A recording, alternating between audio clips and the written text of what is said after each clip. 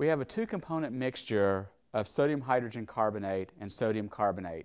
We've massed out about 2.5 grams of the mixture.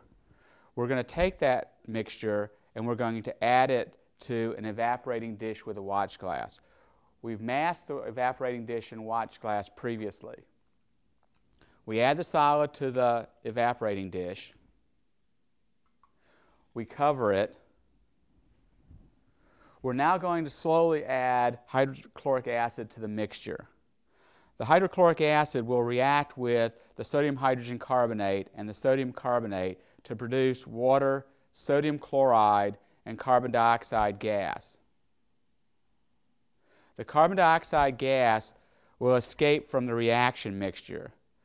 The watch glass prevents any loss of compound from splattering.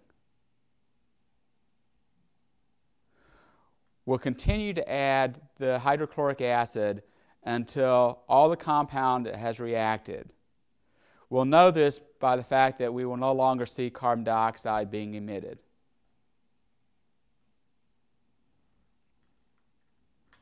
We'll gently swirl the mixture to make sure that all the compound has a chance to react.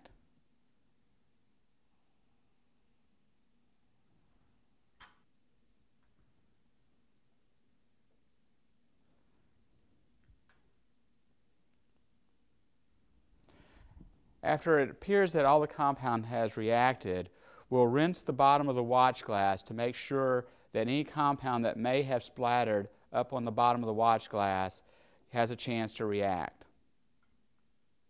We'll then evaporate the mixture to dryness. We've heated the sample to evaporate all the water and the excess HCl.